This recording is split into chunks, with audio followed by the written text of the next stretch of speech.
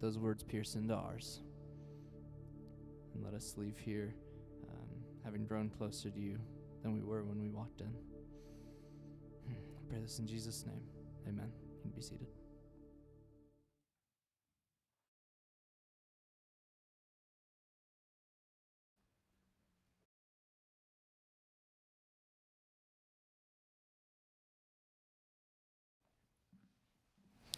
Before Tim comes this morning, I want to try something. I want to do a video, just have a short video of you guys saying hi to Josh Bunce, to Professor. And so I'm going to count to 3. On the count of 3, would you guys just say, hi, Josh, okay? I'm going to try this. Let's practice. Ready? 1, 2, 3. Hi, Josh. Okay, you ready? Oh, wait. I got to get y'all in here. Okay, let's do it twice.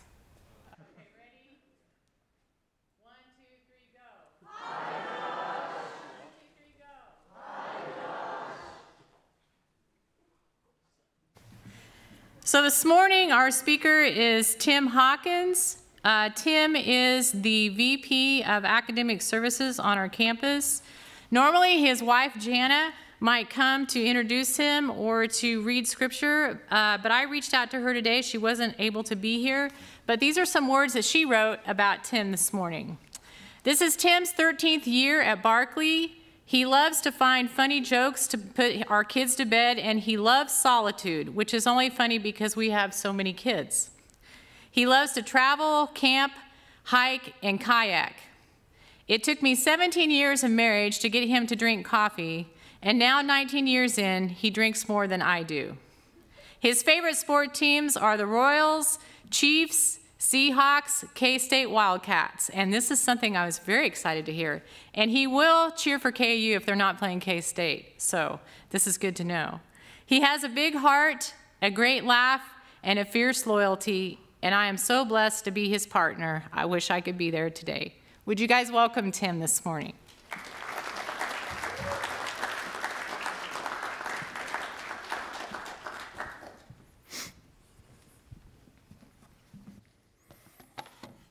I got about 15 people I want you guys to say hi to, so give me a second to get my... No, I'm just kidding. I think she must have said I like to tell funny jokes, like in quotes or italics, because I'm in full-on dad joke mode these days. Here's a picture of the family. That's kind of dark. Can we turn lights down at all, Casey, to help me? Yeah, it's too much worse. No. I'll try to, Rocky gave me some kind of suggestions for what to talk about in chapel, and I'm actually not going to do any of those things, but I know she talked about, having this theme of stories this semester, and I thought, well, I'll just tell you a little bit of our story, even though Jana's intro kind of did some of that. This is our family camping last spring. I don't know, working kind of, I guess, year left to right. Tiffany is one of our foster kids, and then she's on Jana's lap, and then Joseph is next to her. He's our other foster son, and then Silas is the big one in the middle, and Sophia is sitting on his lap, and Sophia is, we were able to adopt her. She was our foster daughter, and we were able to adopt her last February, right before quarantine happened and threw the world in chaos. So there was at least one good thing that came out of 2020 is her adoption. And then you have Lex and Ben and me. I've been married for 19 years, as Jana's intro mentioned. We lived in Haviland for 12 and a half of those years, and we moved here from Anchorage, Alaska, after living there for 3 years. That's always kind of a fun novelty to throw out there. I've been teaching at Barclay since we moved here, so this is, I think, my 27th semester at Barclay. I teach English and Lit. I became the VP for academics 3 years ago and was the associate VP before that, and so that's kind of my story. That's how we got where we are today. What I want to talk to you guys about today is, are we missing a slide there?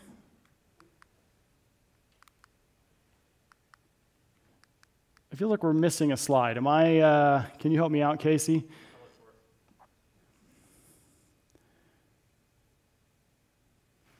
the title slide in black. While he's looking, let me pray for those guys and for me. Lord, I pray that you'd calm my nerves, that you'd help this to go well so that your word can come through clearly. I pray that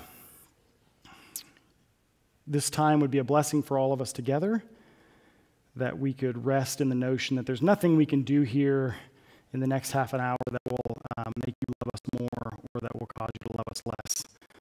So help us to cling to that.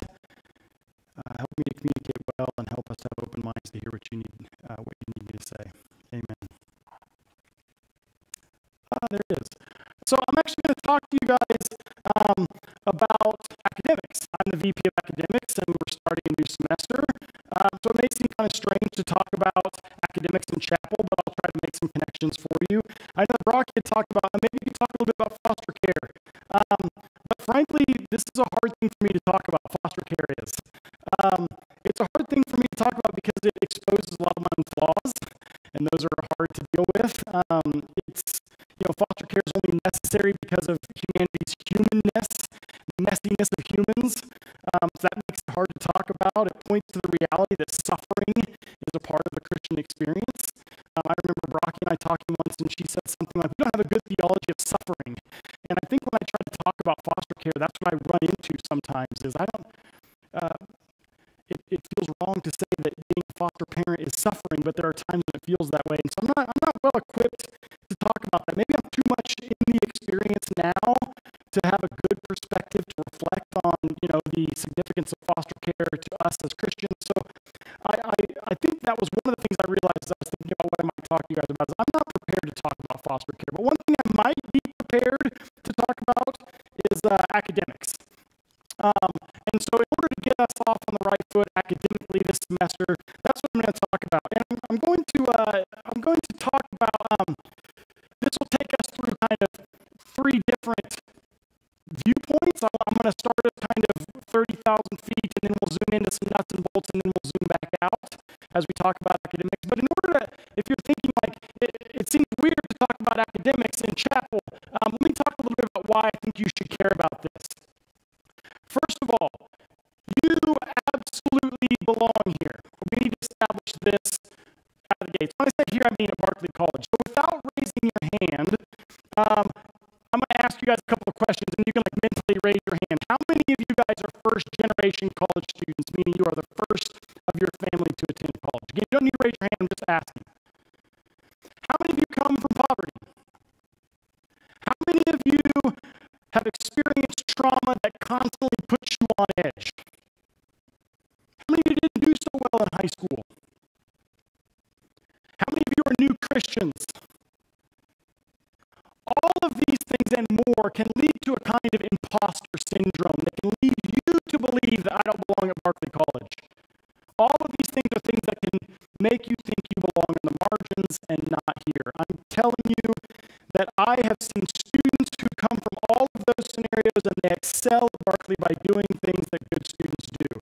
Do not let your past tell you that you are an imposter here. You belong here. Which leads to my next point. You absolutely are supposed to be here. As of right now, God has called you here at this time for a specific reason. I'm not saying that God can't redeem failure, but I'm quite confident that God did not call you here to waste this academic opportunity. So trust that He's called you here for a reason. Trust that you're supposed to be here, and then work to figure out what that reason is. And I'm guessing that academics has a significant piece to that. Finally, the reason it feels appropriate to talk about academics in chapel is because academics are a form of worship. Amen. In that great Quaker tradition, every aspect of our lives are an act of worship. When we scoop eggs onto our plate for breakfast in the cafeteria, that's an act of worship. When we step onto the court or onto the field, that's an act of worship. When we walk our dog or put a puzzle together or perform in the musical, these are all acts of worship. These are all ways of you reflecting who God is, who God has made you to be.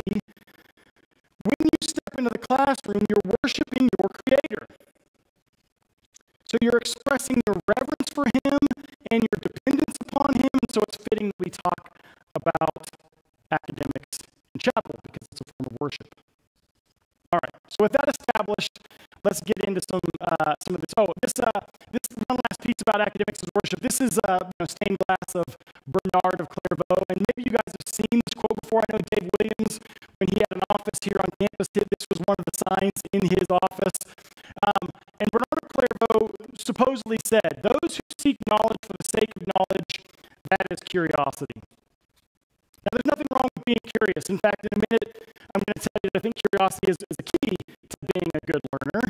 But curiosity for curiosity's sake is ultimately unfulfilling.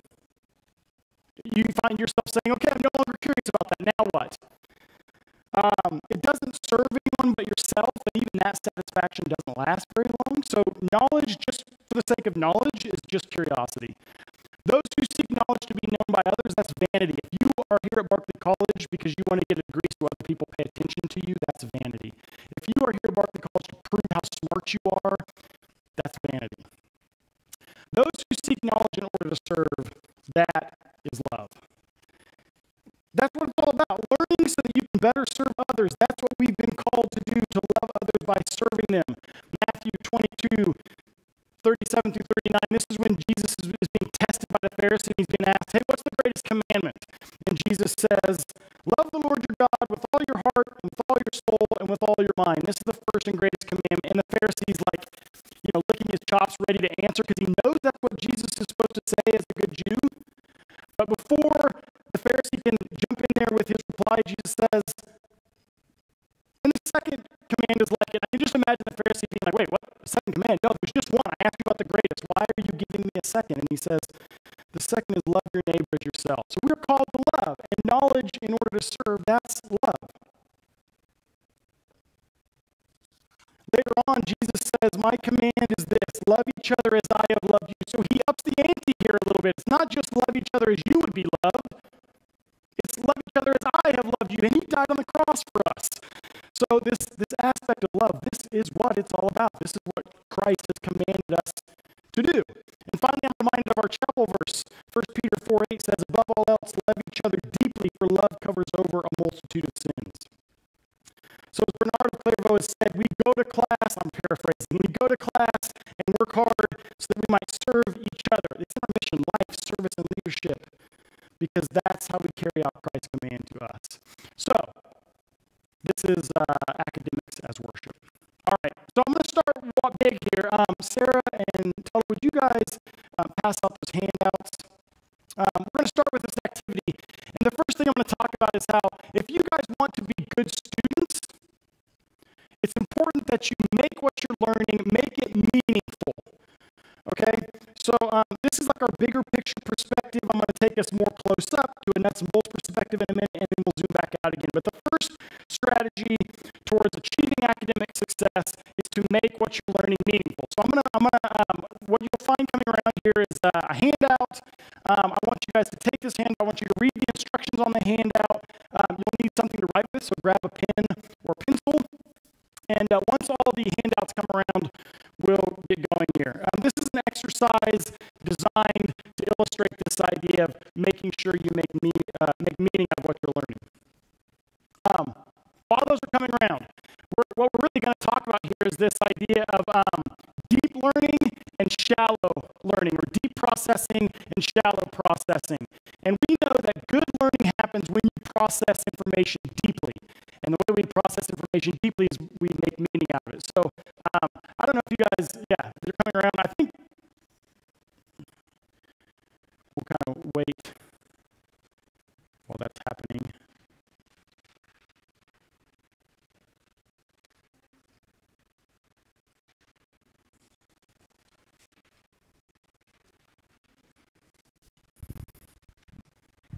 Oh, I forgot my list, so let me,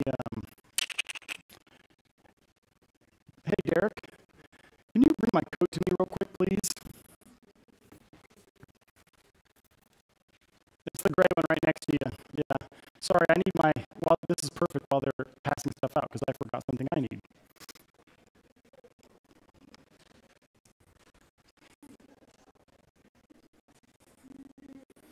Thank you.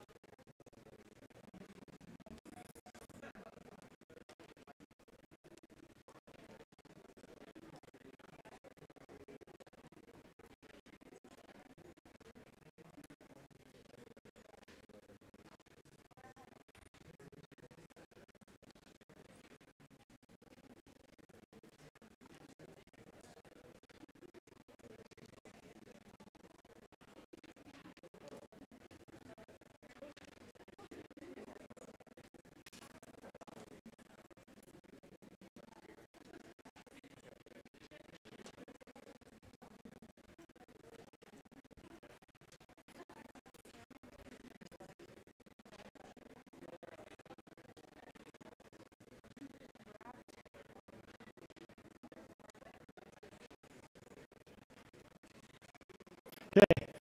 Who still needs a handout? I need more hands raised because I need to buy some time. Okay. Who needs something to write with? Raise your hand if you need something to write with or a handout. I got a couple up here who need something to write with. Shuttle's bringing them around. Okay, so read your instructions on your handout. Do you guys have the handout? Okay. All right, so again, there's some up here who need something to write with. Raise your hand again if you need something to write with. Ooh, lots in here. You guys should just bring a pen to chapel. You never know when the moment's going to strike.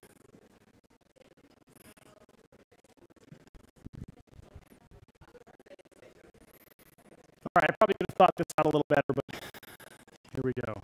Anybody else still need something to write with? I think we needed 2 up here. Sarah? Anyone else? Beyonce, did you need a pen or something? Okay. Anybody else? All right, so read your instruction. Oh, we need one over here. Oh, we need the handout. Jimmy needs the handout. I'm sorry, Brock, I didn't mean to give you a workout this morning. Okay, are we good? All right, so here's what's going to happen. You guys have instructions at the top of your sheet. I'm going to read you a list of 24 words. Faculty, we've done this before, so this will be kind of familiar to you, but for everybody else, it should be most new. I'm going to read you a list of 24 words, and you just follow the instructions on your sheet and check yes or no, okay? So we'll move pretty quick through these words, but are we ready? Good? Okay, here we go. I'm going to start reading these words. First word is evening. Second word, country. Salt. Easy. Fifth word is peace. Sixth word is morning.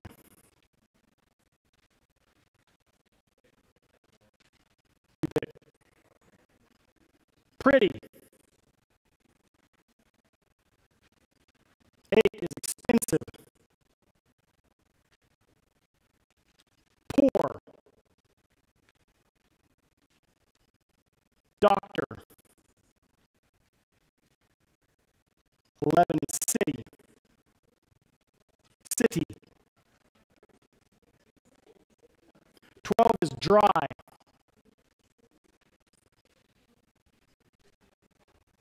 13 is cold. Love. Bargain. 16 is war. Hate. Hate. 18 is wet. Rich.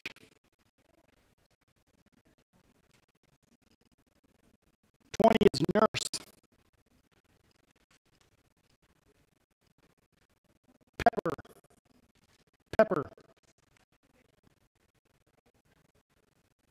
22 is hard.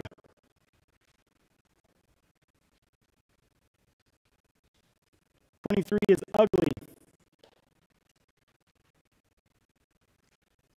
And finally, hot.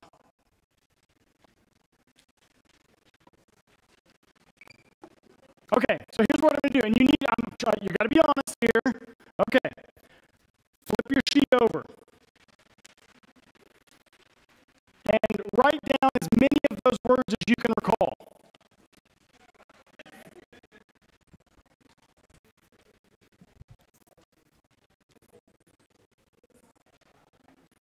Don't cheat, don't share. Just do this from your own memory.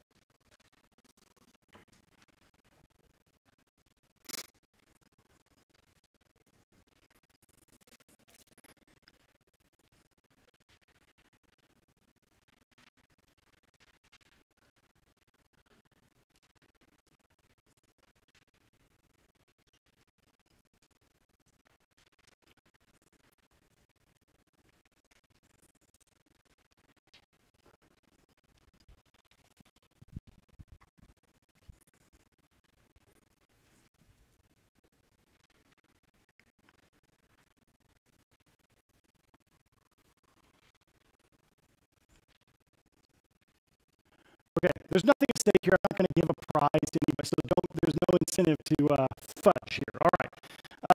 I'm going to actually read through the list real quick so you can check to see if you're right. Cross out any that you somehow imagined.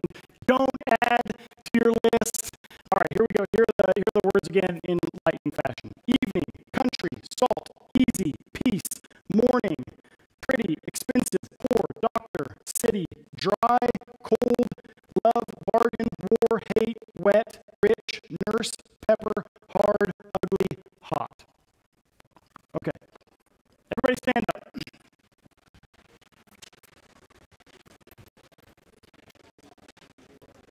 If you remembered less than 6, have a seat. No shame, no shame. If you remembered less than 9, so if you got 9, stay standing. Less than 9, have a seat. Okay, if you remembered 12 or less than 12, have a seat. 15. Okay, so that eliminates that side. We still have a number on this side. If you had 12, go ahead and stand back up for a second. 12 or more, go ahead and stand back up. You guys notice something here? This side is dumb. No, I'm just kidding. Hey, so tell me, what you guys don't know is there are actually 2 sets of instructions, okay? So, Mikhail, tell me what yours said. When I was reading the words, what were you supposed to be looking for?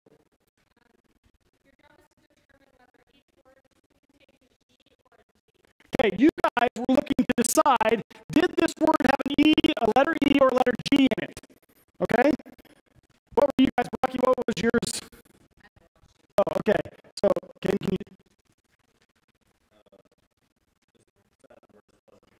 check yes if the word is pleasant or no if the word isn't pleasant. Okay? So you guys were looking for letters E or G.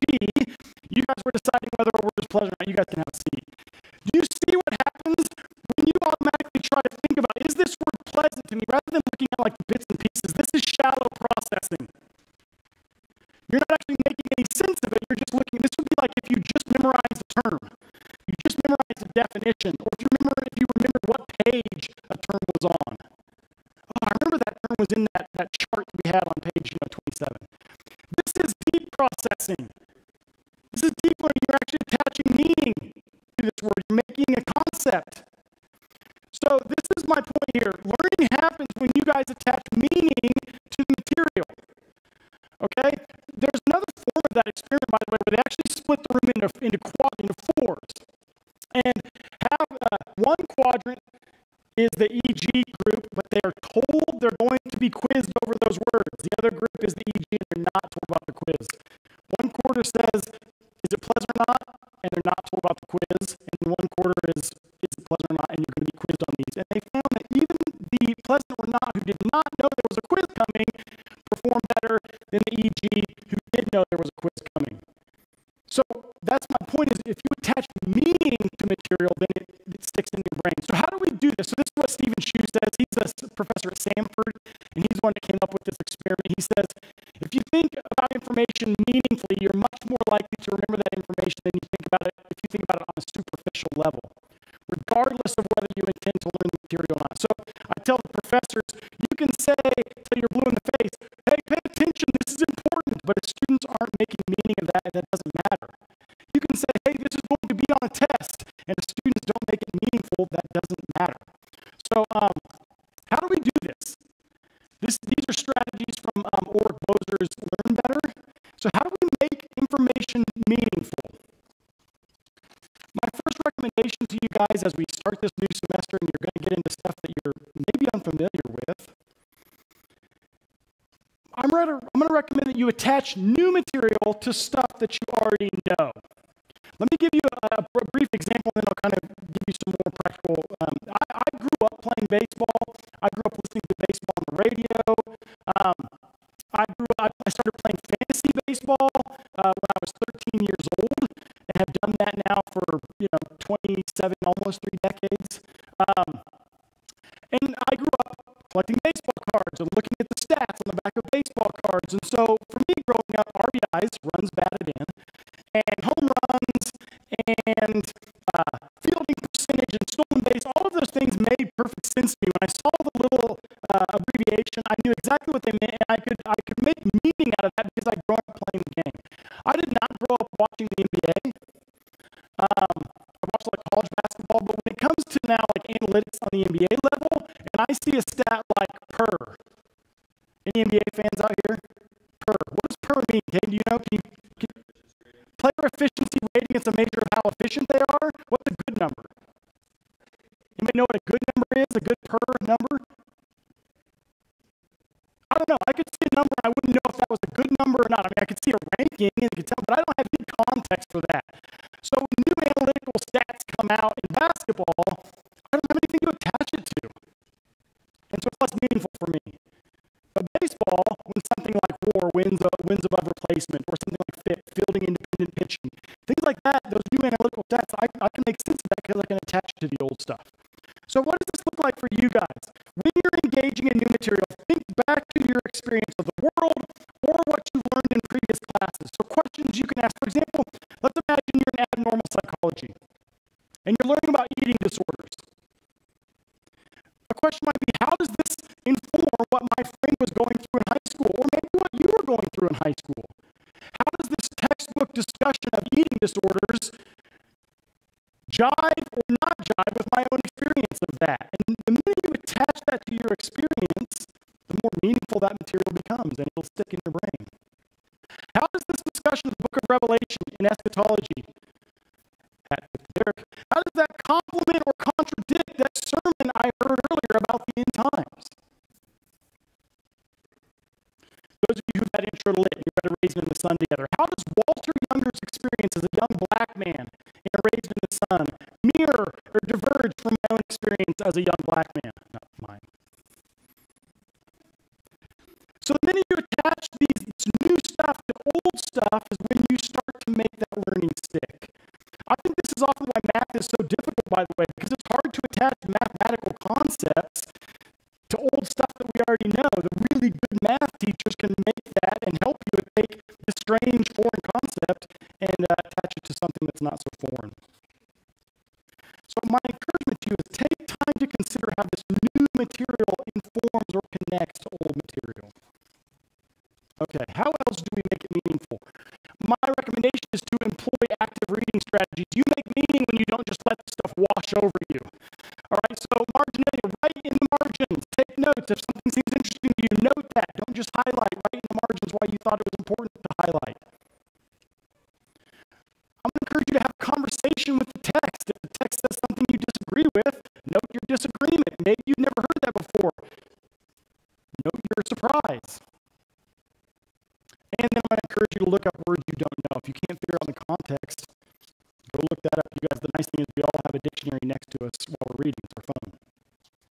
Of course, this takes time, so you got to give yourself a little time to do this. If you're trying to read 100 pages the night before the reading is due, this probably isn't going to work as well for you. And then the last recommendation I have in terms of making this meaningful is to, once you identify what God is calling you to do, view everything you learn through that lens. I love it when psychology majors are taking intro to lit and we start reading a story and they are unpacking that story through, say, family systems theory. I love it when students understand their calling and they start asking questions. How is my calling to be in elementary school informed by what I'm learning in philosophy? Once you feel confident you know what God is calling you to do, and this is often marked by you declaring a major, once you feel confident what God is calling you to do, then view the new material through that lens. It'll give you something to attach it to. Does that make sense? Okay. So that's making it meaningful. That's 30,000 foot, some strategies to help do that. Let's talk about, let's zoom in now. Let's talk about some more nuts and bolts kind of practical ways to help you achieve academic success this semester. My first suggestion is consider taking notes by hand, as opposed to having your laptop open. This isn't even talking about the distraction that comes with a laptop. This is more talking about just practically. What happens is good research has shown that when we try to take notes on computers, computer, we generally almost transcribe what our professor's saying, almost word for word. And the act of that transcription is really what it gets back to is that does it have an E or a G in it? Whereas if you're writing long form by hand, then you can't write fast enough to get everything word for word. And so you start to prioritize key phrases, key concepts. You take your own version of a shorthand and you put it in your notes. This is especially helpful if after class you kind of review your notes real quick and make sure you've got all these key concepts down. But taking notes by hand forces you to prioritize concepts, which leads to deep processing. So maybe give that a shot. Take notes by hand. My next is, if you've had any as a student at all, I talk about this a lot, and this is retrieval practice. Force your brain to recall information. Recall. Students can fool themselves. Okay, night before an exam, I would imagine a number of you will open up your notes and you will review your notes. Or maybe you will reread a chapter or a paragraph from a chapter to prepare for a test. And the research shows that's a really inefficient way to study. What you need to do is force your brain to recall information. So it's like I think of it like a messy filing cabinet. If the mess is always the same mess, the more you go into that filing cabinet, the more you remember where stuff is.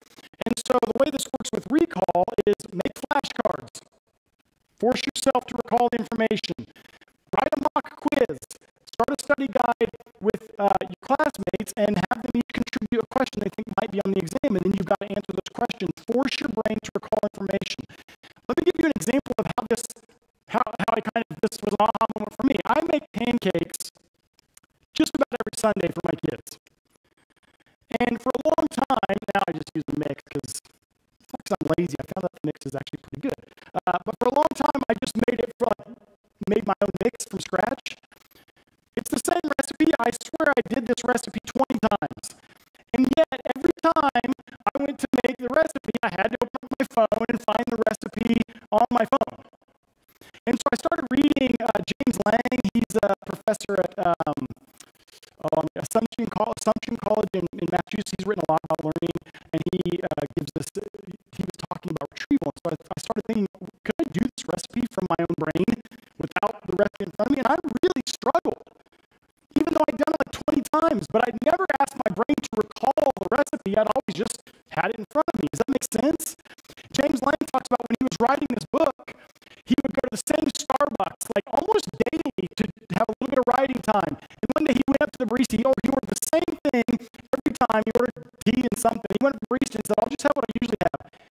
And she didn't know, even though he'd ordered from this barista dozens of times. And so he kind of forced her to think about it a little bit and recall his usual order. And the next time he went in there, he asked, he said, I'll have the usual. And she knew what drink it was because she'd been forced to recall that information.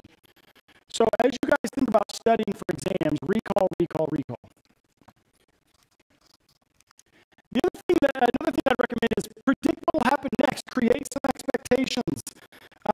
There's a lot of research that talks about how you guys need to create models in order for something, even if the model is wrong. There's research that shows if your prediction was wrong, if you have a chance to correct that prediction, then that learning will stick. So if you're in some science class, and you're doing an experiment, before you do the experiment, predict what you think is going to happen. And then, when your prediction turns out to be correct or incorrect, as long as it's incorrect and you fix it, then that learning will stick. If you're in one of my lit classes, based on what happens in Act 1, what do you think is going to happen in Act 2? If you're an Old Testament survey, now that God has given the Israelites the Ten Commandments, what do you think they're going to do with that? Even if your predictions are wrong, research shows that first forming predictions, as long as you have a chance to correct those, is better than no prediction at all. It's what creates this scaffolding for you to attach stuff to.